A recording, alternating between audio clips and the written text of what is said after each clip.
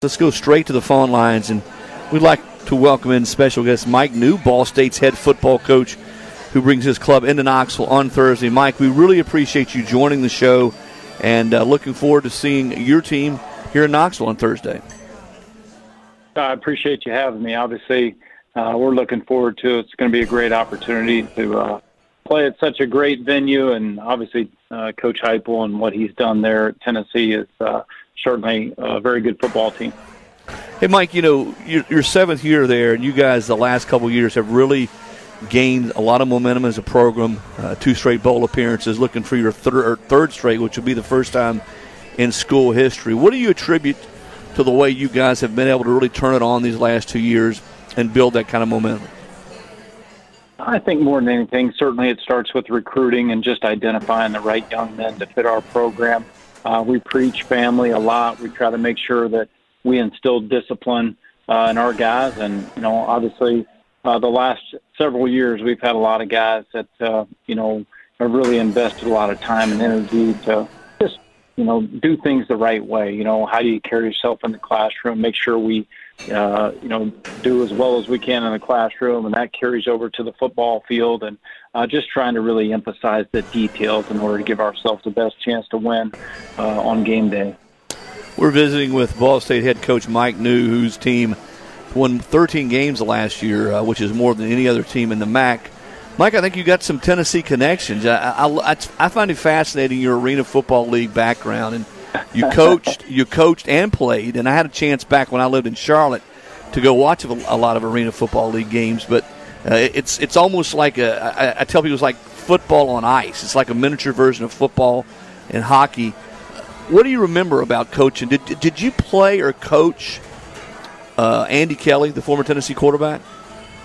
Yeah, so my time in the Arena League was awesome, and obviously you mentioned Andy Kelly. My first I was teammates for 1 year with Andy in Nashville with the Cats. So during the 1997 season, Andy was a starting quarterback. I was a backup. And then in 1998, I became the quarterback coach and, you know, play caller. And so I went from being teammates with Andy to the next year being the quarterback coach and calling plays. But obviously, no, not only Andy Kelly, but Corey Fleming was also part of that team. So, you know, I still – from time to time, keep in touch with Andy, but very fond memories of playing in the Arena League, living in Nashville, Tennessee. The last time I went to a Tennessee game, the only time I've been to a Tennessee game at Neyland Stadium was Peyton Manning's senior year, and I went to a game with Andy.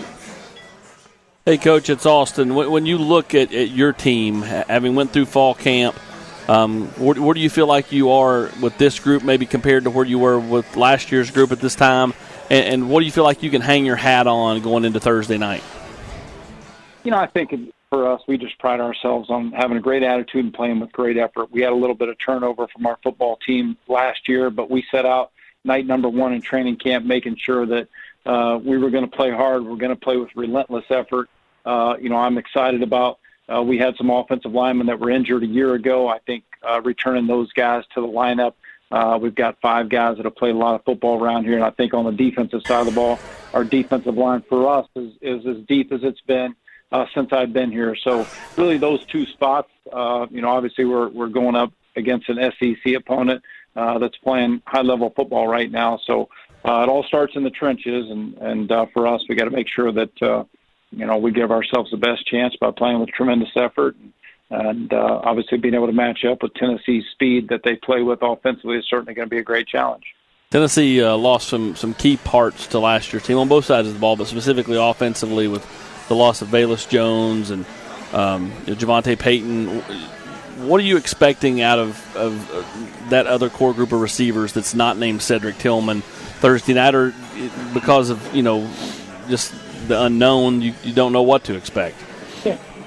There's no question, but obviously with some of the guys that they do return, having 8 starters returning from last year's team offensively, yeah, there's going to be some new guys step in at those receiver positions, but obviously they've done a great job in recruiting, got a lot of momentum right now. So there'll be a next guy ready to go, and we'll just have to see who that's going to be on Thursday night. We're visiting with Mike Neu, Ball State's head football coach. Again, brings his Cardinals into Knoxville on Thursday 7 p.m. game. SEC Network has the coverage. Mike, you talked about your depth in the defensive line. When a team plays as fast and wants to run as many plays as Tennessee likes to run, I would imagine having that depth and playing as many guys as you can possibly play on defense is a key in a game like this, isn't it?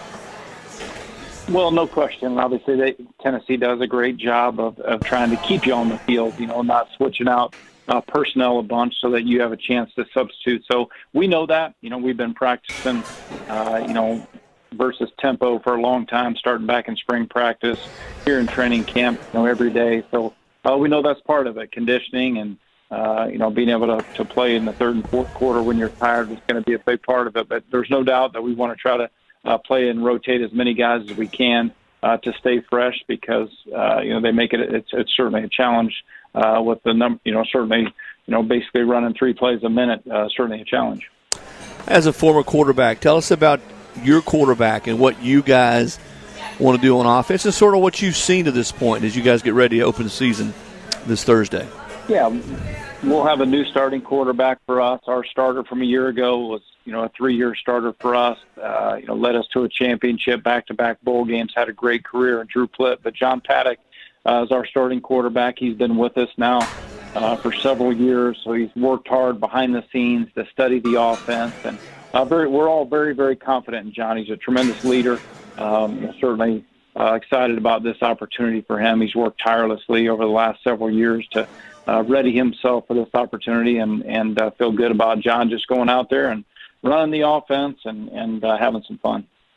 When you look at Tennessee's defense, obviously they like to try to get to the quarterback as much as they can. At one point led the nation last year in tackles for loss up deep into November. So they like to kind of create havoc and consternation. Byron Young's that guy that kind of leads the way for Tennessee. What are your thoughts on him, having seen him on film? Yeah, he's a special player. Certainly, as soon as you turn the defensive tape on, you recognize the speed, you recognize the athleticism. That's not something that we play week in, week out. Obviously we played Penn State a year ago, but this defense is as talented as we played, so it's going to be a great challenge. But our guys know, too, it's got to be a one-play-at-a-time mentality. We've got to try to make sure, that we slow him down as much as we possibly can. But, certainly all the way across the defensive line, the linebacking unit, those guys certainly play fast, and it's a physical group of guys. So it's going to be a great challenge for us. Mike, as an offensive guy, when you have a second year, and this is Josh Heupel's second year, calls the plays, I mean, from your experience, a second year in a system with a team, you got a returning quarterback like a Hendon Hooker, how much more are you able to do in that second year? I mean, how much more freedom, how much more flexibility as a play caller do you have? Well, I'm sure this time a year ago, obviously things were just getting started and, trying to establish an identity and what we were going to be about as a football team and in particular an offensive football team. But you could just see the confidence grow as you watch the game tapes from all of last year. And so going into the offseason, being able to build on those strengths, having an identity established, having a lot of momentum in recruiting. So certainly they've done a great job. Coach Heupel and his staff have, and I'm sure they're only going to continue to get stronger from this point forward. Well, Mike, we really appreciate your time, man, and I'm sure you tell people that you're the third most popular alum from Ball State behind David Letterman and Jason Whitlock. Is that right? Are you right there third? There you go. That's exactly right. I'm probably not even third. So. Be sure and tell Andy when you see him again that remind him that all those yards he put up when he was throwing to guys like Carl Pickens and Alvin Harper. Be sure and remind him of that when you see him again. I used to remind him of that all the time. So it's going to – hopefully I get a chance to see him. But those are some great days. Yeah. Well, man, it's been great catching up. And good luck to you guys. And we look forward to seeing you here on Thursday in Knoxville. And we thank you for you visiting with us tonight on The Nation, Coach. All right. Thank you very much for having me. I appreciate it. Okay. That's Mike Neu, Ball State's head football coach, visiting with us tonight on The Nation, talking about his team, talking about Tennessee.